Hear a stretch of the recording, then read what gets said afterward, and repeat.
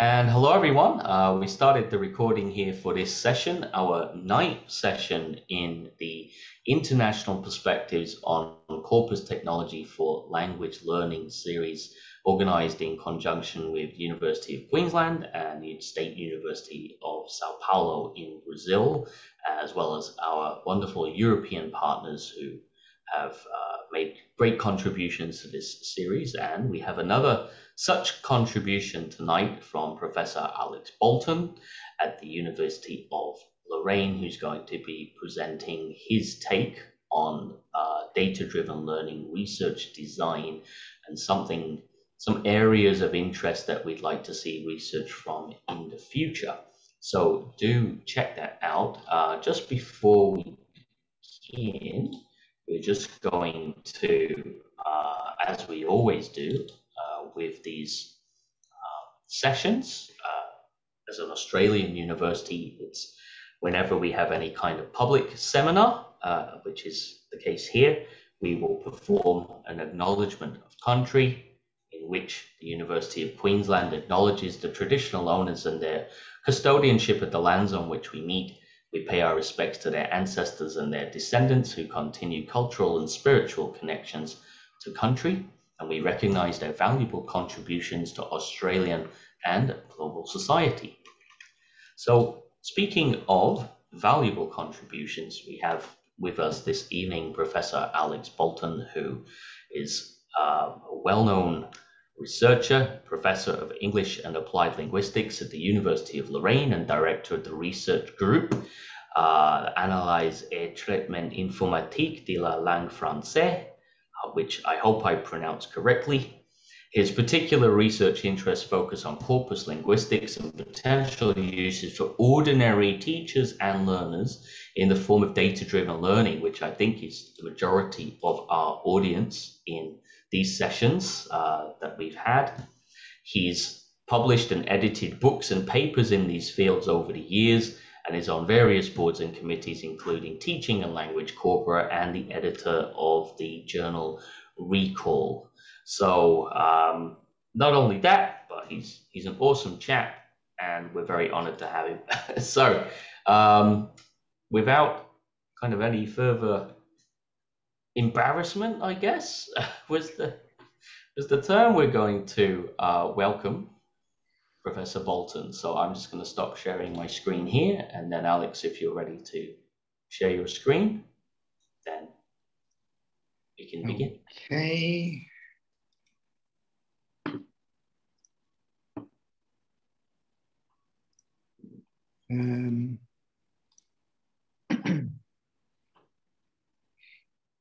This is the test always. It's a bit slow to connect. It is a little, but I think can you see the screen? Yeah, we're all good. Okay, splendid. Well, thank you very much, Peter, for that introduction, which makes me laugh, as so often happens.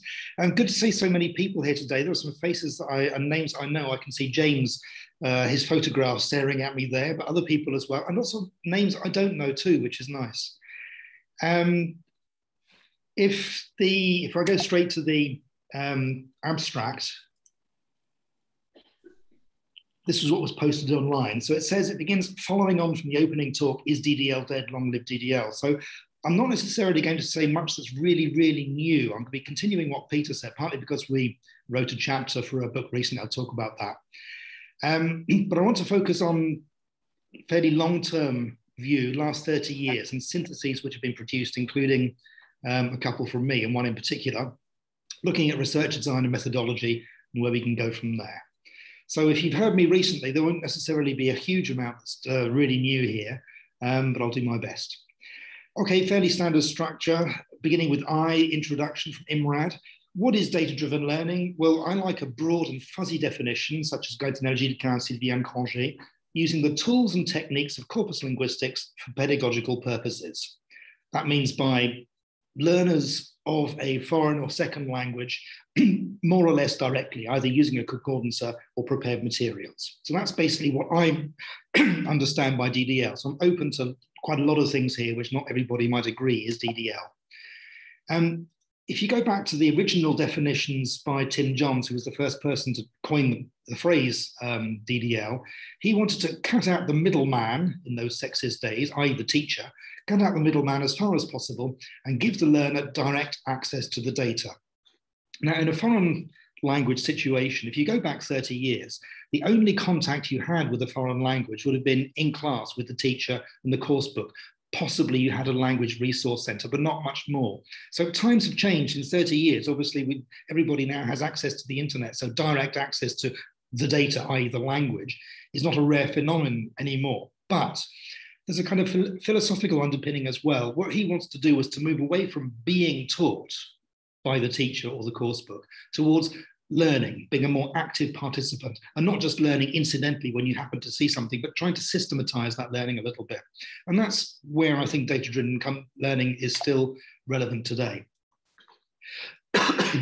Now, I won't go into all the background about data-driven learning because you've had several talks on it recently, but there are all kinds of reassuring buzzwords which are connected with it, things like salience and noticing and sensitization. All these things are really good arguments in favor of DDL. Won't dwell on that. So DDL is, to people like me, wonderful. I think it's splendid, and we have lots of arguments to support it. But on the other hand, some people think it's rubbish, and they may have lots of counter arguments go the other way, which I'm not going to list, but you can think of some. It's claimed to be time consuming. It involves technology, which might be tricky, and other things as well. So this brings us to a problem. How do we actually decide if something is worth pursuing or not? Well, John Hattie, this is a quote I've used many times before because I think it says exactly what I want to say. In a meta-analysis of meta-analyses in education, he says, everything seems to work. In other words, if you're a teacher and you teach something, students will learn something. There is always some learning that will happen unless they fall asleep or don't come to class at all. So if everything works to an extent, anybody can produce a paper which supports something. So any teacher can find some support to justify all their actions. But, and this is the crucial part, the variability about what works is enormous. Not all teaching is equal. All teaching will have an effect, but not all teaching is equally effective.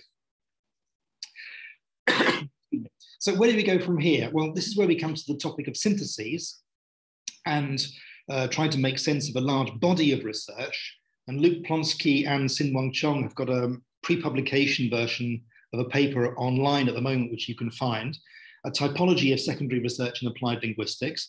You've got at the top literature review, and it divides into two branches, traditional, which is non-systematic. And this is what you find in the introduction to any academic paper. There's always a review of the literature, when it's a few papers which happen to support what you want to say, or which you choose because you want to criticize them, to identify your gap, your niche, and how to fill it. So Chong and Plonsky, they looked at lots and lots of syntheses in second language or applied linguistics, various criteria which they applied, and they came up with a list of 13 different types of research synthesis. So it's quite a rich field and a varied field, but the two real criteria which most people are familiar with are qualitative and quantitative. And that's what I want to divide into to begin with. So in data-driven learning, there have been quite a lot of syntheses. This is by no means an exhaustive list, and I've included quite a lot of my own because I want to criticize them. So a qualitative research synthesis of DDL, this is one with Henry Tai in 2013, looking at 116 studies. There he is, there's the man. And that's what a narrative synthesis looks like. It's text, which has its advantages and disadvantages. An advantage is it's wide-ranging. You can include what you want to do. It's very rich. You can go into a lot of depth. But the disadvantage is you can't include all the studies. So there's an element of cherry picking in there. And you can't discuss every study in detail. So you subjectively choose which studies and which bits of which studies you want to talk about, which is perhaps the downside. Quantitative syntheses, these are basically meta-analyses in most cases. So here's one with Tom Cobb, which came out 4 years ago. There he is as Tom Cobb, and published in Language Learning. It's available open access now after 2 or 3 years, I think. So you should be able to find it online. And our questions were to see if data-driven learning works, how well it works, and where it works or doesn't work. So we had, those were the 3 research questions. Now, the advantage of a meta-analysis is it's quantitative. It's rigorous. You have lots of criteria and you do lots of clever things with it. And you put all that quantitative information together. So you average out for a lot of studies. It's not just one study. You're putting all that quantitative data together, which is a really useful thing to do. But disadvantage is it's quantitative. So it's not in itself a good thing or a bad thing. The downside is it's less inclusive because you can only include quantitative studies. And also, even though you're trying to be rigorous, there are still decisions to be made. And some of those decisions involve an element of subjectivity. Somebody else trying to do the same thing would not have the same studies or analyze them in the same way. And less nuanced as well, because you can't have that, you can only look at the numerical data. You can't give a real appreciation, which you can in a narrative synthesis. But just to say briefly, what did we find? Well, if we compare our results with, these are what Plonsky and Oswald found in their study in 2014. They collected all the meta-analyses they could find in second language acquisition, separating CE, that's control group, experimental group, and PP, that's pre-test, post-test designs. They're very different designs.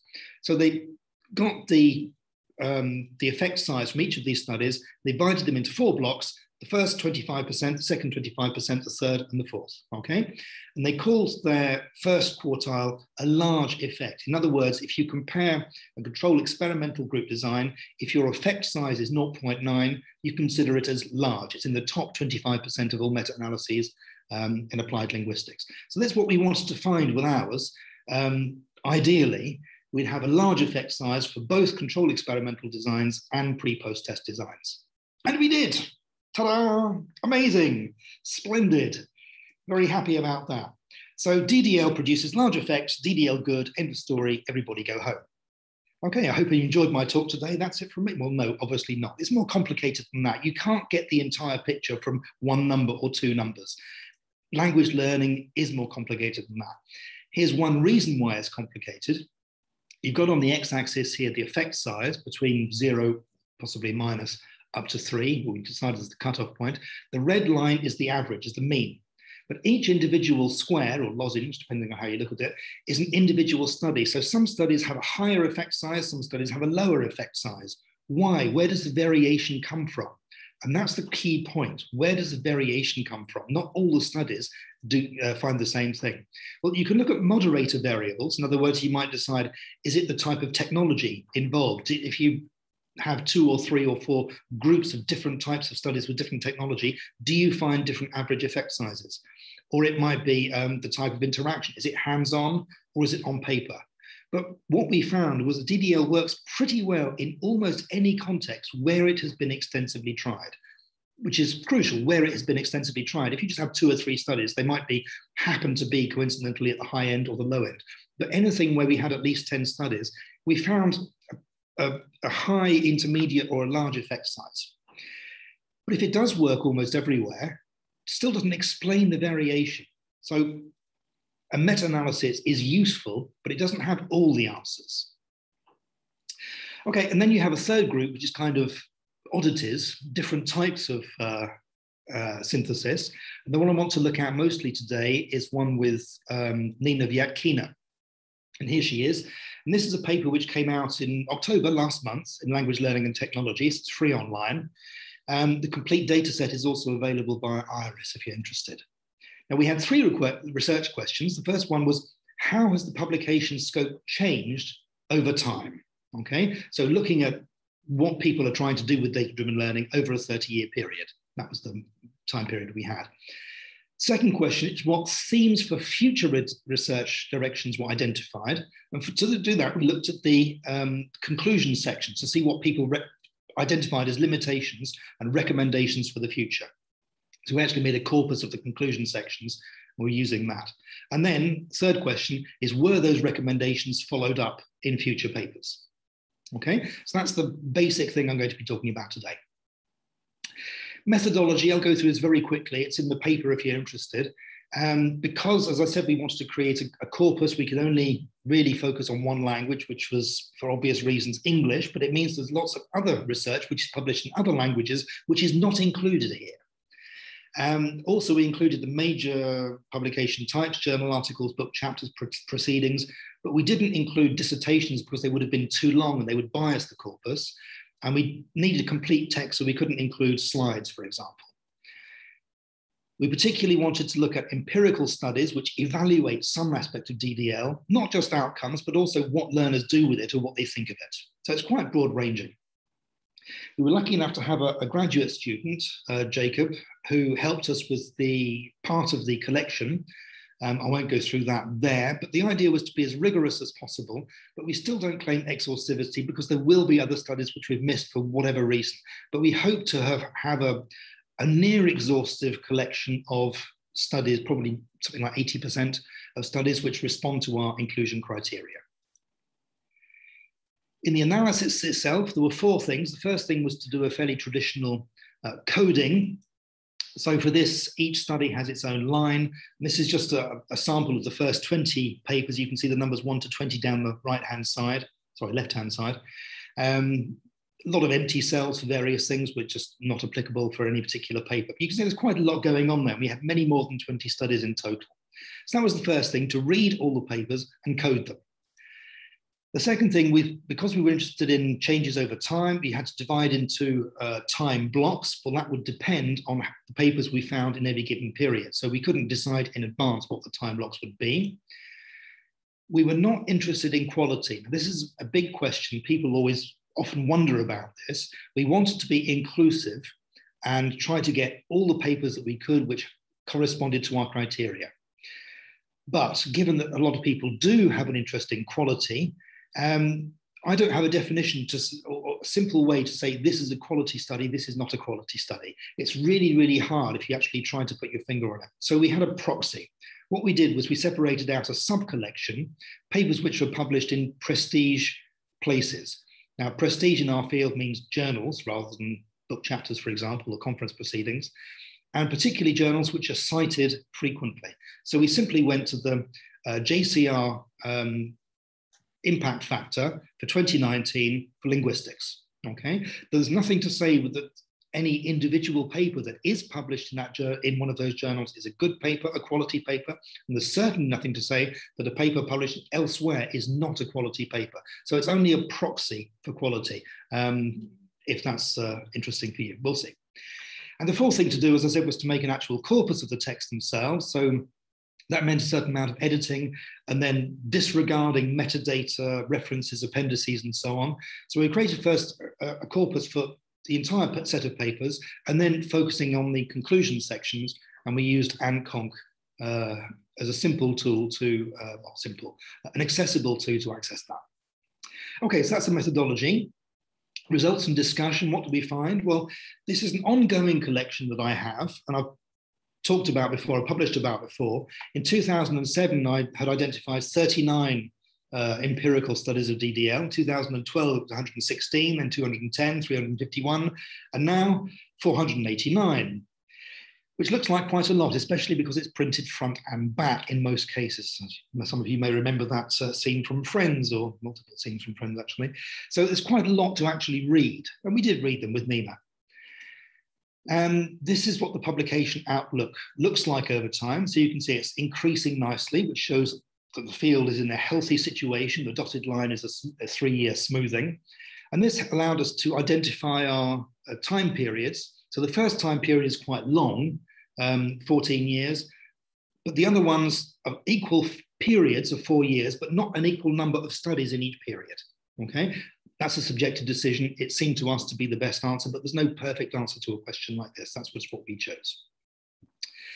Where do they come from? Well, nearly 3/4 of them were journal articles, especially from Recall with 28 publications, Call, LLT, and System. No others published more than 10, and in fact, 135 cases. It's the only paper in our collection in a particular journal. The black line on this graph over time shows the red line shows the number of papers published in the top 100 JCR journals. The black line is the rest. You can see they are both increasing, but there's a bit of an increase in the last period for the JCR journals, but an even much bigger increase going back to the 2008-11 period in other sources. So it seems to be a kind of a healthy distribution from that point of view. And there are a few others, but not so many: conference proceedings, chapters, and miscellaneous.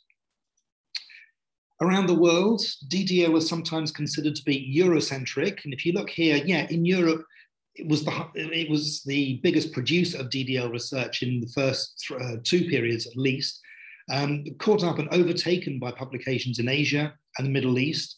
In the Americas, there's not very much from South America. There is some, but especially North America, USA and Canada, it's increasing nicely. Australasia, I don't know if that's the right word or if it should be Oceania or something else. And Africa, the numbers are so small as to not be easy to interpret. Okay, but it seems to be in quite a lot of places around the world. This is the kind of thing which you can get just from coding papers. So what situation, what institutions was the studies conducted in? If you look at the three big blocks in the middle, they're all university, undergraduates, UG, postgraduates, PG, and uni is university either mixed or it doesn't specify what year they were in. In total, 85% of the studies, empirical studies we found in DDL were conducted with university students. Not many younger learners, school or pre-university, or other situations as well. What about professionals or post-university? We don't know very much about that. Which makes you think, well, okay, these are researchers, they're researching their own students. And we know this is a problem. It's like psychology. Most of what we know about psychology is conducted in North America by psychology professors working on their own psychology undergraduates. But then we kind of interpret that as being representative of people around the world. Well, not everybody might be similar to an American undergraduate in a psychology degree. So it's a bit like the story of the drunk man looking for his car keys near a lamppost because that's where the light is, even though he dropped them 10 meters away. You look where you can see something, which is not perhaps the most scientific thing that we could be doing. But anyway, we're looking where we have access. I said we created a corpus, so the whole corpus of all the papers came to a total of 2.5 million tokens, and the subcorpus just of conclusion sections came to about 250,000 tokens. We looked at keywords and dividing those into periods. That's what the keywords look like for each of the blocks of time, but also key engrams, so groups of words, which I haven't put here, specific periods. And this allowed us to divide up into 4 groups of themes which emerged from the conclusions corpus. I won't go into that in detail. I'll just give you a few examples in the coming slides. So, for example, a lot of people identify as a limitation the small sample size that they have and say future studies should have more students. In fact, this is regularly mentioned in about 1/5 of all conclusions. People say they didn't have enough students, they should have had more. Well, if you should have had more, you know when you start the study how many students you're going to have. If it's not enough, find some more or do a different study. That sounds cruel, but there are ways around it, as we shall see. Anyway, if calls for a larger sample size are frequent, is there any indication that sample sizes are increasing? Well, not really. The JCR 100, that's kind of a U shape. It's higher in the last period, but that's partly because people tend to be using more than one experimental group, and we didn't divide them up, we just put them together. But there's no real indication that sample sizes are getting bigger. So if it is a big problem for research, that the samples are too small, why aren't we getting bigger sample sizes over time? For what it's worth, the mean group size was 30 to 42 in each period, and the median was 25. So this suggests, again, like the drunk man illustration, that we're just researching with our own students. It is a class size, it's convenient. Maybe we could research with more than one class, but okay. So at the lower end, we have quite a lot of studies that are quite small, and that's justifiable. You can do useful case studies even with only 1 or 2 students. But if you want something which is quantitative, where you have a statistical analysis, if you don't have enough students, then you lose power. So that is potentially a major problem. Duration was another problem which was identified frequently. This is just a snapshot of words like duration and longitudinal. The problem here is it's very difficult to actually get a clear picture because people measure duration in very different ways. Sometimes people talk about minutes or hours or sessions or weeks or semesters. But what does this mean? If you say the course lasted 1 semester, was it a 15-week semester or an 8-week semester? Big difference. If it was 8 weeks, was it every week or maybe only every second week? Makes a big difference. Was it 1 class every week or was it 5 classes a week? How long was the class? Was it half an hour or 3 hours? How much of the class time was given over to the target feature you're looking at, data-driven learning? So it's very, very difficult to say, but there's no real obvious trend that duration is extending. And coupled with that, not many studies, less than 10%, had delayed post-test or 5% delayed questionnaires. So if we're thinking in terms of ecology, if you want to actually do something which is realistic, what really happens in class, we're not necessarily looking in the right places for that. The instruments, most studies use more than one instrument. You can see here that questionnaires and tests are the most frequent type. Questionnaires, especially for learners' attitudes and perceptions. And in fact, 53% of all the studies used a questionnaire, usually in conjunction with another type of instrument, also interviews and group discussions. When it comes to behavior, the most frequent tool was self-report after questionnaires, observations, but not very much on tracking, which of course begs the question, how reliable are questionnaires if you want to look at behavior, what students do?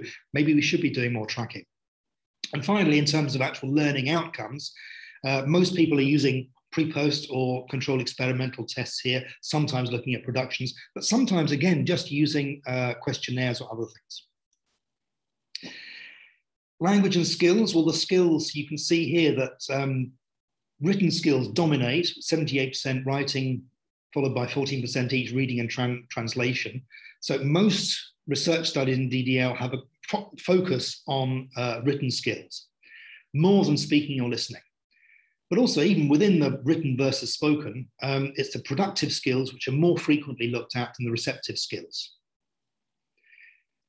For the actual language, it's very difficult because the boundaries are not absolutely hard and fast between vocabulary and lexicogrammar and discourse, but there is a clear dominance of lexicogrammar, then vocabulary, and only after that discourse. But what can we deduce from this? Is this because if we don't have more studies on listening and speaking, or if we don't have more studies on discourse, is it because DDL is not good for that? Maybe people have tried it, it didn't work, and they didn't publish. Or maybe they just didn't try in advance at all because they knew it wouldn't work, or they were convinced it wouldn't work. Maybe it would work, but we don't have the resources. Maybe we don't have appropriate tools to look at discourse. Maybe we don't have the right corpora for speaking and listening. It's a possibility. Maybe it's just that we lack imagination. Maybe we're just doing what other people have done in the past, doing similar things again. Maybe we could be a bit more imaginative, but all we can actually say with certainty is these studies are very few and far between on spoken skills or discourse and pragmatics, for example. Corpus size. This is a logarithmic scale. So the first group is from 1,000 to 9,999. The second band is from 10,000 to 99,999 tokens. In all of the first 6 groups, you can see the number of studies in each band is decreasing. Okay, so there are fewer and fewer small corpora being used as time goes by, with the exception of the top bands, studies which involve a corpus which is 100 million words or more. They're increasing, largely because people now have access, easy, free, or cheap access to these corpora with things like Sketch Engine, or particularly Mark Davies, used to be BYU, now it's English-Corpora. Not many studies yet using billion-word corpora, although they will come. This is only up to 2019, remember, there have been a couple more since then. But at the lower end of the scale, there might be reasons for preferring very small corpora. You might like, for example, the smallest one we found was Barbara Seidelhofer. She had a group of 20 students and she gave them a text to read and asked each of them to write a 60-word summary. And then she put that together to make a corpus. Now, is 1,200 words, is that a corpus for you? Well, she was using corpus tools and techniques to analyze it, and her students were. So to me, as I said, with a broad definition of DDL, this would count as a corpus, and I'm quite happy to include that here. Which corpora? The big band in the middle that you can see is self-built corpora, but this is decreasing over time. Very often it is research articles, academic, you can see another largish block there. But otherwise, a lot of the most popular individual corpora are COCA, Corpus of Contemporary American English, and the BNC, the British National Corpus. Each has its advantages and its disadvantages, of course. What's interesting, perhaps, is to see what's not there very much. For example, parallel corpora. Now, if one of the potential objections to data-driven learning is it's difficult for learners to get to grips with authentic language, maybe using a parallel corpus, in other words, where you have text in the target language and the translation in the student's first language, could be a useful way to attenuate at least the difficulty of corpora and to identify the differences between the mother tongue and the target language. Learner corpora, again, identifying the gap between your own individual language or your peer's language and the target, but they've been very underused. Very few studies have actually tried to do DDL involving learner corpora. Multimodal corpora, very few of those, in other words, spoken or video corpora, could be really useful. And in that group, I've included corpora of transcription, spoken language. Self-compile corpora. Now, if students know how to create their own corpus, then when they go out into the world of work or continued education, if they can download, if they can create their own corpus of research articles in their field, or emails from their company, or their company's literature, or their clients' documents, that could be a really useful source if they know how to create their own corpora, but they're not taught how to do that very often. Graded corpora, in other words, simplified text. Now, a lot of people say, oh, that can't count as a corpus because it's not authentic. But the things that learners can do with a corpus of graded readers is exactly the same as with other areas of DDL. And again, it could be one way of making it more accessible at lower levels. Corpora of manuals, in other words, the actual textbooks which students use, whether it's in language or in psychology, sociology, engineering, whatever, if they're actually looking at a corpus of text which are relevant for them, because that's what they're supposed to read, that can be useful. And Sketch Engine for language learning, lots of stuff in there, not many studies yet. So you can see there are lots of things we are doing, but there are lots of things that we aren't doing so much as well. Just a couple more points in this part of the paper. One is there are frequent calls for, or rather people saying that guidance and scaffolding and training is really, really important. But there are only a couple of papers which actually specifically target training or guidance or scaffolding as the paper, as the object of the paper itself. It's mentioned that these types of words occur in 210 of our 489 papers in the conclusion sections. But if it's important, then you would expect a study to compare training versus no training, or one type of training against another type of training, or training at this point against training at a different point of time. But there are almost none which do that, literally one or two. And the final section here is the word theory, because it has been claimed that DDL lacks a theoretical underpinning. So this is just what the ANCONC interface looks like. It's looking at theory, theories, theorization, theoretical, etc. 70 occurrences in total, in not so many papers, in 50 papers, I think. This is the conclusion section which mentioned theory the most often. It's Dolgova and Muller, 2019. And they say future investigations of corpus sorting techniques could benefit from more theory-driven approaches, relying on specific linguistic theories and theories of language acquisition, such as sociocultural theory, discourse theories, and so on, complementing technology-enhanced instruction with a systematic and theory-driven approach to language instruction. Okay, so they mentioned it 6 times, but no other paper had the word or the root theory more than 3 times, and that was rare. So it's not very, there's only about 50 conclusion sections which even mention theory at all out of nearly 500 papers, just over 10%.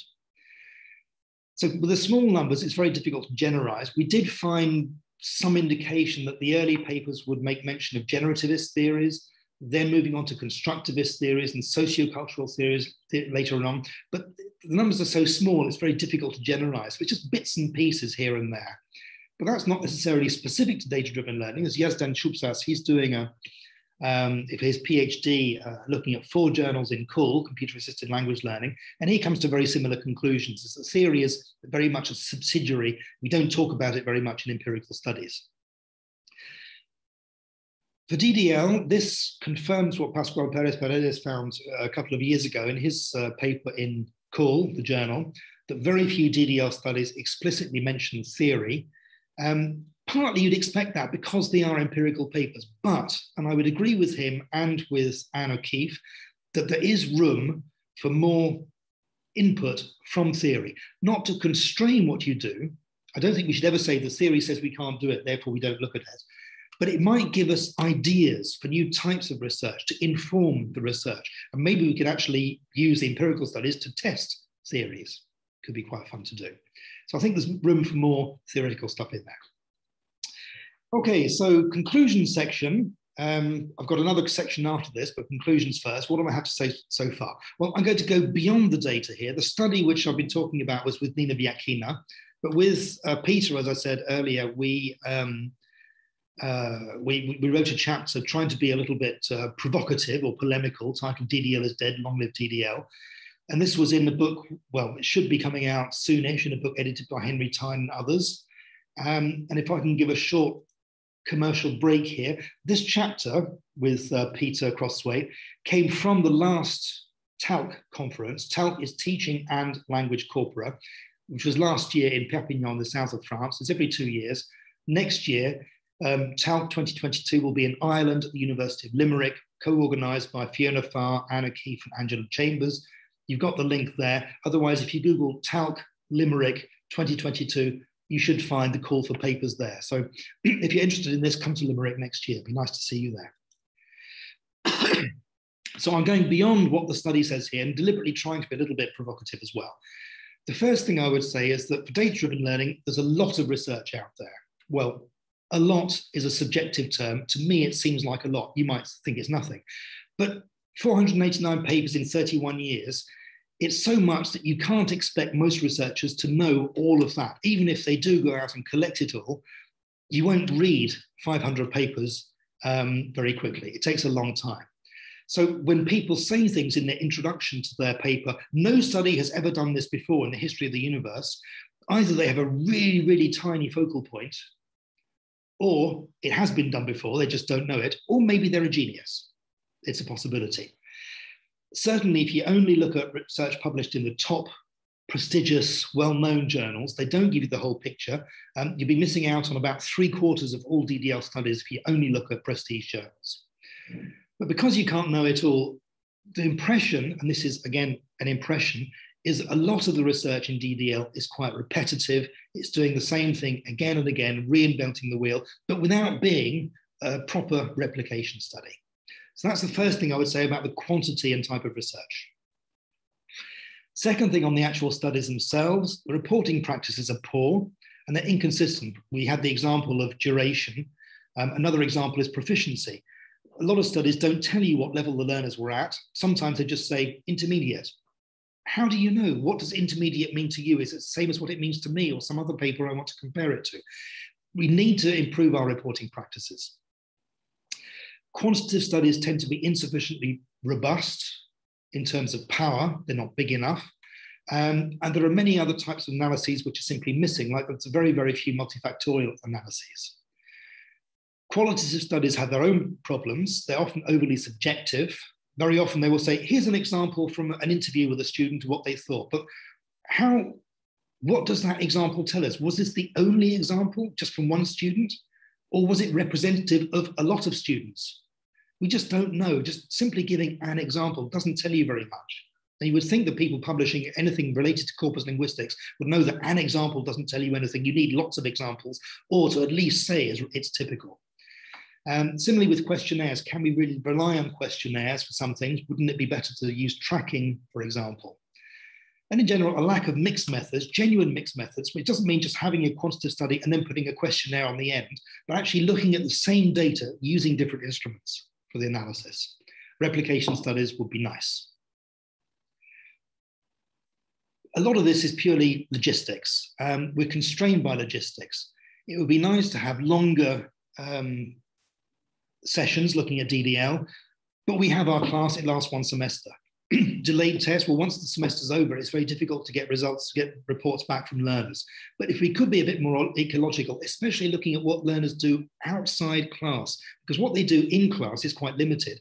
But if we hope that they're going to carry on using DDL in the future, then what they're doing outside class, between two classes, is really important. And also, of course, after the end of the course, is it taken up by a significant, a substantial enough group of students? It would be nice to know. And of course, looking at other languages, other populations, larger samples, as we've said. But this is largely because we have the teacher as researcher. In other words, the person who publishes the paper and does the research is also teaching. So you go into your own class, you do your own research, and you write up the paper.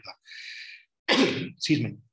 Well, nearly all researchers in applied linguistics do teach. Researchers are teachers, but very few teachers of language are also researchers. So the people who we're reading and taking as indicative are actually a minority population, it's a minority practice. There's nothing to say maybe researchers can do something really well. Does that mean that ordinary teachers, i.e. teachers who are not paid to do research, who don't have time to do formal research, would they come to similar conclusions? Would they get the same benefits from it or not? So we need to collaborate with each other, but also with teachers. And if we could do this, this will allow us to collaborate with between different levels. Maybe you could have the same target questions, but looking at learners of different levels of proficiency. Or in different courses, maybe some in an engineering school and some in a law school. Maybe for different languages, try to use the same DDL approach, sometimes for English, sometimes for Italian, some Spanish, or other languages as well, Chinese, Japanese, and compare actually in the same study what's happening there, rather than trying to compare two different studies. Between institutions in the same country or in different countries. There's so much that we could be doing. So just saying, oh, we only had a small sample student, we need more, and nobody doing more, there are ways to get larger samples of students. I think we also need to go on further than the basic questions, does it work and do they like it, and look at variation, particularly by comparing not an experimental group and a control group, but two experimental groups, or three or four. Maybe they are from different institutions, or maybe some of them are in engineering, some of them are in medicine, but maybe they're using a different corpus, but doing the same things with it. Or maybe it's the same corpus using different tools. Can we say that Sketch Engine is better than LexTutor, for example? Maybe comparing, doing the same type of thing with different language items, or different learner profiles, with different amount of training. All of these different things that we can do that we integrate into our classes, we could be doing differently and a bit more imaginatively. Most of these criticisms are not exclusive to DDL. Okay, they apply to much of applied linguistics, and particularly to CALL, computer-assisted language learning. And it's something which John Gillespie found in his survey of 4 CALL journals, which he published last year, is that CALL studies tend to be conducted over a short period, infrequently, and they are preliminary. Now, we had over 100 of the papers in our collection mention the word pilot or preliminary, talking about themselves. If you're going to do a pilot study, it means you're going to do a major study later, but it doesn't happen. What they mean is this is just a small scale study, it's not very formal, and it's not really very good, which is sad. You're underselling yourself. If it really is a preliminary study or a pilot study, there should be another study coming along later. Okay? Involving a small number of students at particular levels at a single institution, as we've seen, there are ways that we can go beyond this. We really ought to be going beyond this. So those are general criticisms we might make in relation to CALL in general. Specifically in terms of DDL, we have got over time more and more tools, better tools with more functions, they're more user-friendly. But a lot of the studies which you actually read today look very similar to studies published 10, 20, 30 years ago. The focus on concordances and frequency lists, but there's very little in other areas, other types of interaction. One obvious candidate is can you do DDL on a mobile phone? There's very, very little on this. How would concordances and frequency lists look on a mobile phone? We do have tools which work with that, but we don't have studies of it. Similarly with corpora, we do over time have more and more corpora, bigger and bigger corpora, and in many ways better corpora, but not always better in every respect. In particular, they tend to be very similar to previous corpora, but they're just bigger, or they're in a particular specific niche, which we don't have other ones for elsewhere, but they're not necessarily more relevant. It might be more relevant to have corpora which are specifically parallel corpora, graded corpora, self-compiled corpora, multimodal corpora. That leads on to something we're going to be hearing about next week, and so on. Final little comment here. This is something which I wrote 10 years ago, just about, one of my surveys of DDL, that there is a dearth of studies looking at the major advantages that are generally attributed to DDL. So if we come back to the buzzwords, which he had earlier, all of these, when you have a paper on DDL, it says, oh, it's really good because this. And then they do a study and they say, oh, it works. Therefore, this must have been involved. But it's a very indirect kind of look. Maybe we should be looking more directly. For example, at cognitive processing. Does the fact that you have an extensive experience of DDL, does it change the way that you go about processing language?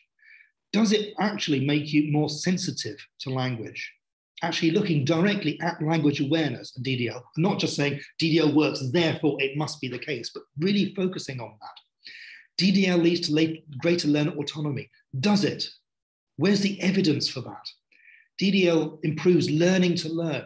Let's actually do a study, or several studies preferably, looking at that. In other words, data-driven learning, which is claimed to be quite time-consuming at the beginning, we need to be looking at longer-term benefits. Does it actually really lead to better learning, not just more learning, but better learning, different types of learning, and perhaps even better learners? It'd be nice to think so. And this could be where theory comes in, because it's really tricky to imagine this type of thing. We do need to get imaginative with it, and maybe we could draw more inspiration. I won't say what, that's up to individuals designing their studies to think about.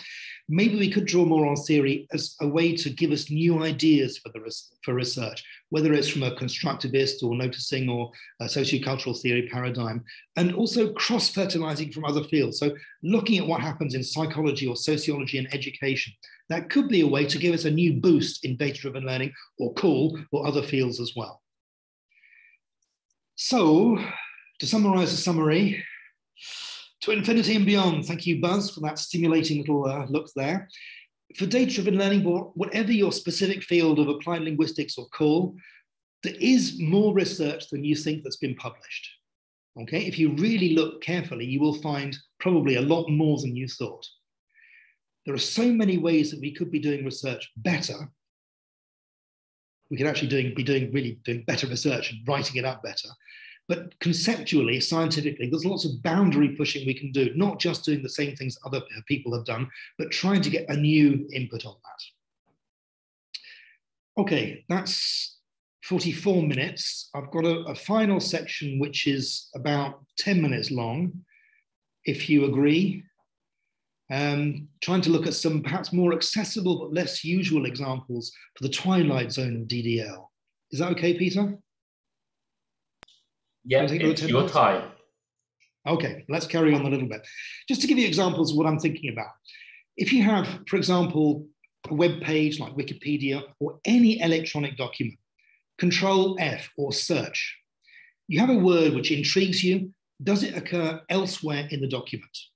Okay, this is one electronic page from Wikipedia is not a corpus. Control F search is not a concordancer. But what you're doing here, just by searching for a word, is you can see repeated occurrences in an individual text, which are highlighted in color. So if you, for example, this Wikipedia page from the Common European Framework of Reference for Language, if you search for communicate, you get communication, but then you get communicative competences. You can see 3 or 4 occurrences, and you can see general and particular, which precede them, and how they're used in context. So it's the basic idea of DDL is drawing attention to repetitions and looking at how they're used in context. Just by highlighting them and seeing them in a text, it's the same basic philosophy. Oops, excuse me, going the wrong way there. Google is not a concordancer and the internet is not a corpus, but you can do some useful things with Google. I suspect strongly that many students do use Google for language learning purposes. This is a couple of examples in French. A colleague of mine who's not a native French speaker, she wrote a paper in French. A couple of things which I noticed. She wrote les premiers 10, literally the first 10.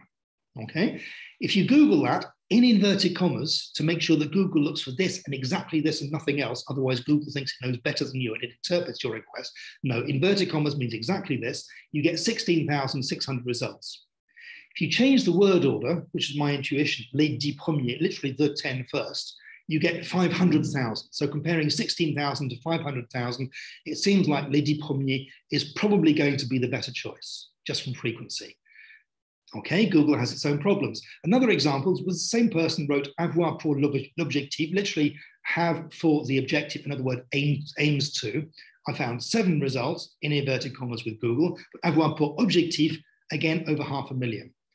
Where you have to be a little bit careful is Google is only estimating the number of results. If you look at how many pages there are only 13 pages of hits for avoir pour objectif, and there are only 10 on a page, which means that Google only actually has 130 examples, but is estimating 500,000.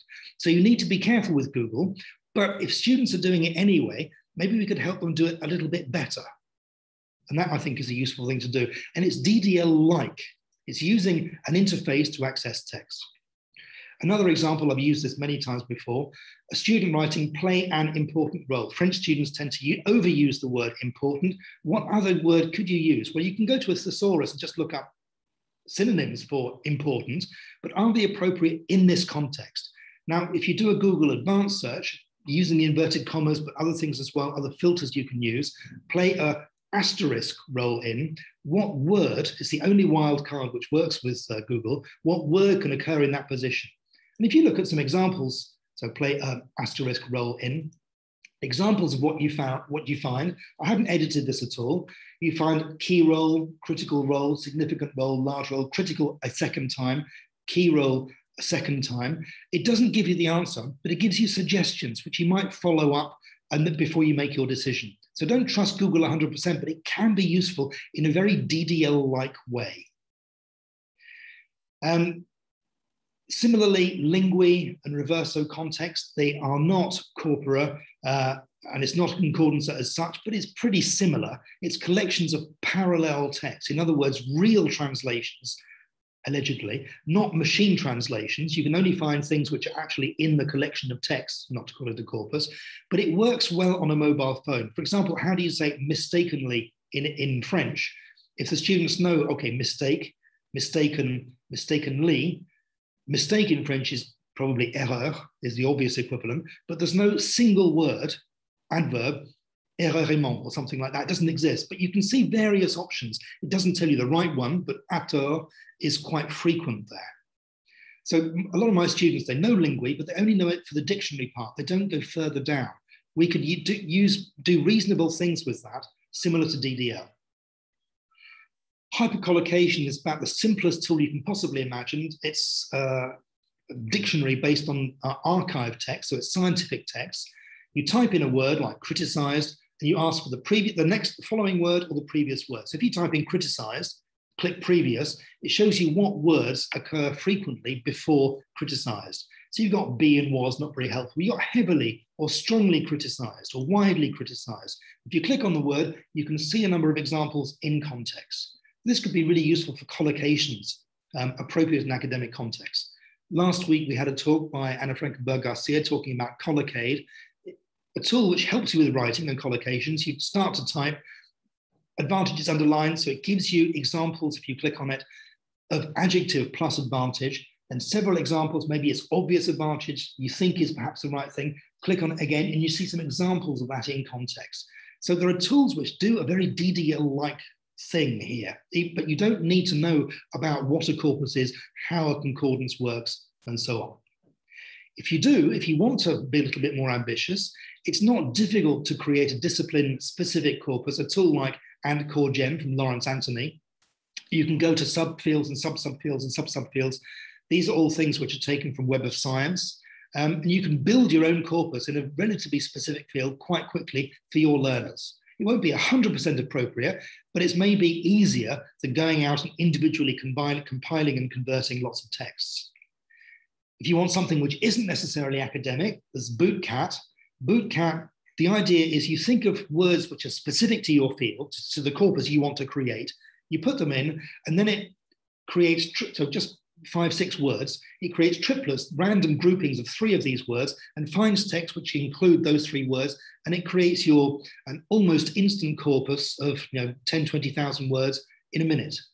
And then you can do an iterative process. If you look at the keywords, what's specific to your corpus compared to another, you can do that again and again and again. There's an automatic function in Sketch Engine for that if you have an account. So it's not necessarily difficult to create a corpus, but maybe a corpus isn't what we want. Maybe just a text. For example, extensive reading. People are always touting the virtues of extensive reading. although there are occasional lone voices against it. For example, if you want your students to read Alice in Wonderland, you start to read Alice in Wonderland. On the first page, you have this word hurried.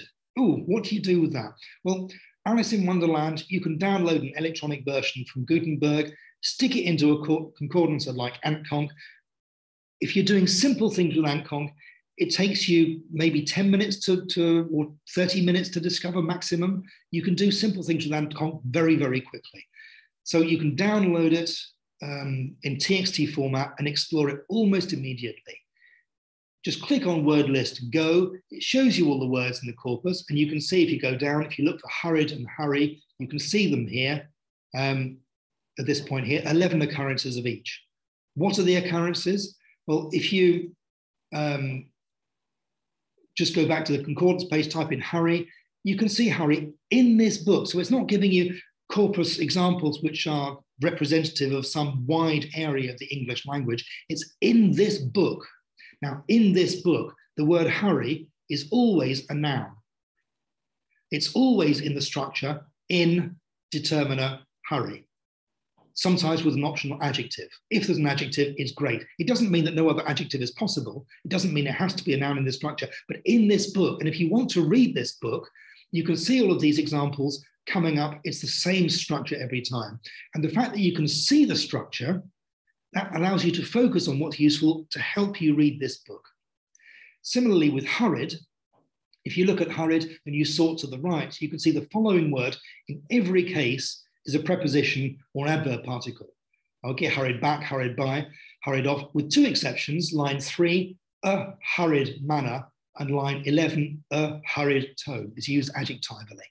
Okay, so it helps you with reading this book. That could be a really useful thing. Like I mentioned with course books, your English course books, if you can look at all the occurrences of a target word in your course book, here in a novel, that could be useful in helping you with the languages specifically required to look at.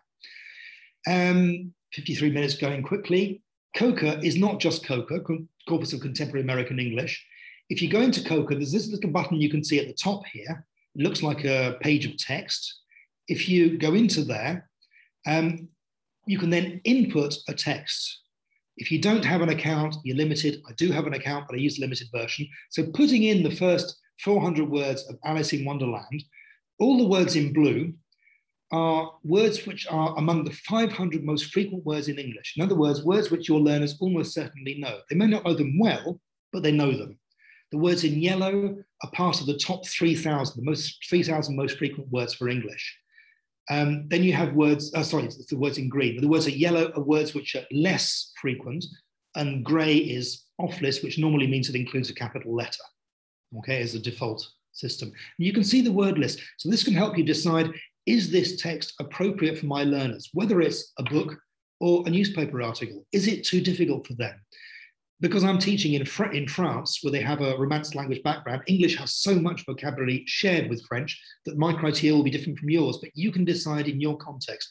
That could be a useful thing to decide if it's appropriate. Maybe there are some words which occur frequently. You can see the frequency on the right.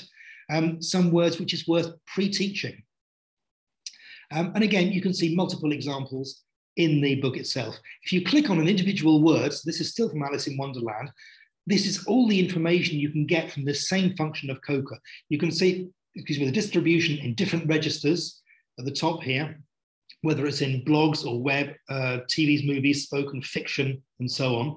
Gives you a definition, gives you links outside to Google, Reverso Linguae, but also to Youglish and Play Phrase I'll mention in a moment. It gives you synonyms, it gives you topics associated with them, the kind of collocates that occur, related words, so from family, the same root, clusters, corpora where you can maybe want to click on that, and of course the concordance lines at the bottom. This is all from one interface. You don't need to know about corpora. If you spend 10 minutes exploring this with your learners, they'll get it.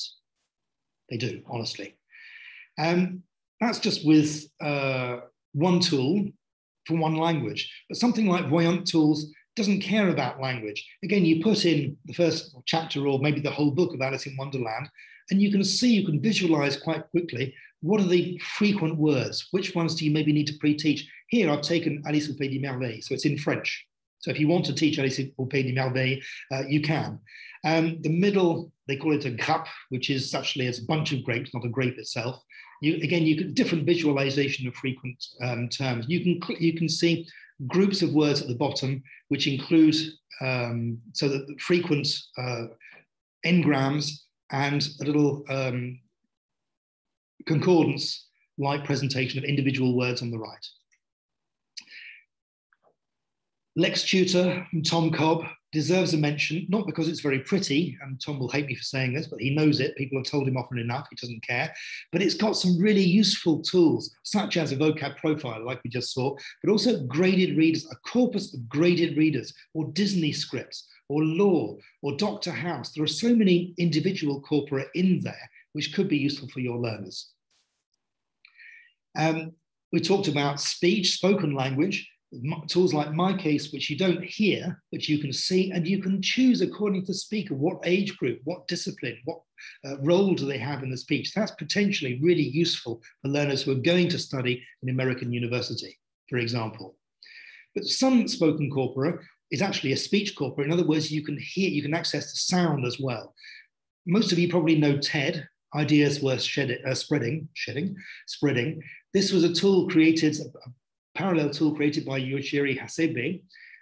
So he took all the TED texts and he created his own tool. So you can input an expression like, and by the way, and if you do that, it then takes you to all the occurrences. You can see how similar this is to a concordance. And if you click on one of them, it takes you to that specific place and you can click on it and listen to it.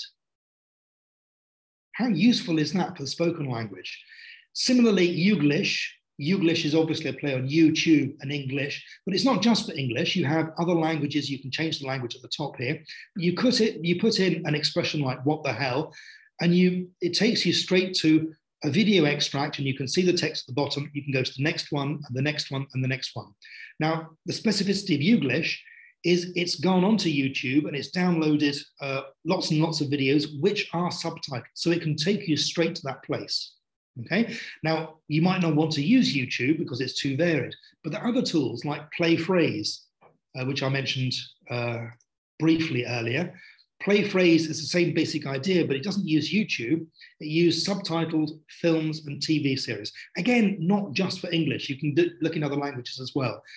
So if you type in an expression like "give me a break," you can go there and sometimes you can recognize the actors. If you know the film Lethal Weapon, you can see Mel Gibson and Danny Glover, and you've got up to 5 occurrences in a row, which you can listen to one after the other.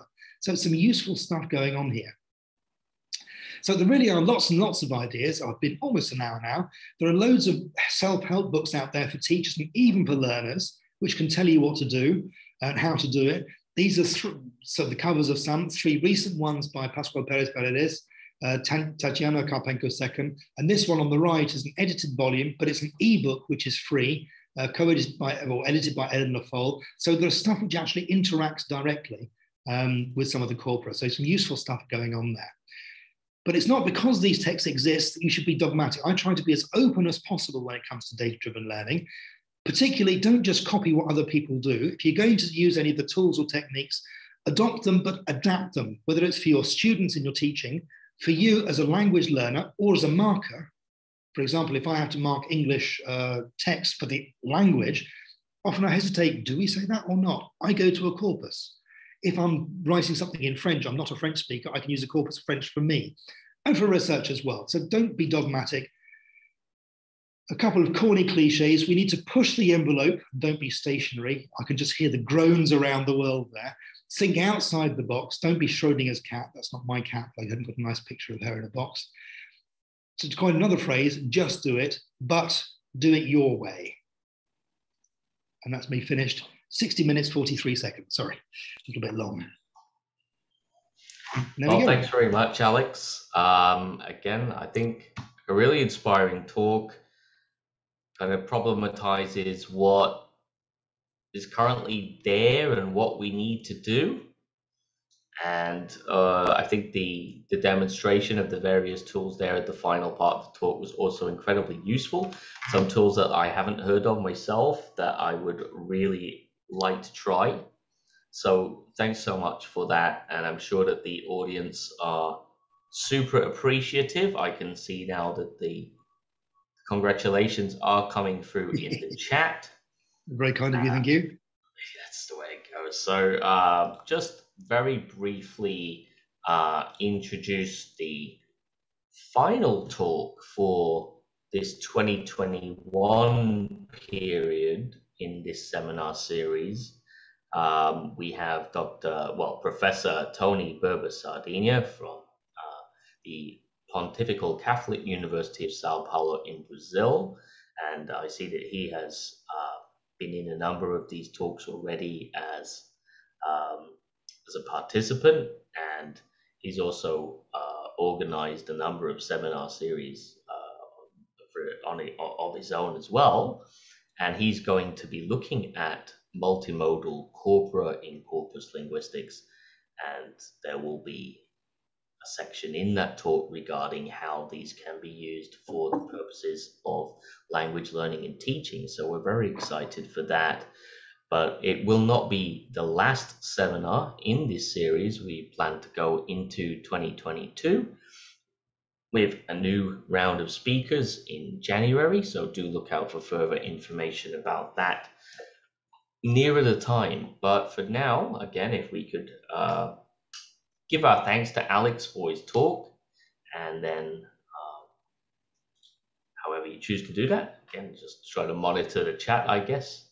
And what we will do now is to stop the recording at this point and to head into some of the questions that I've collected from the audience. So we'll stop the recording here, and thanks again to Alex for your presentation today.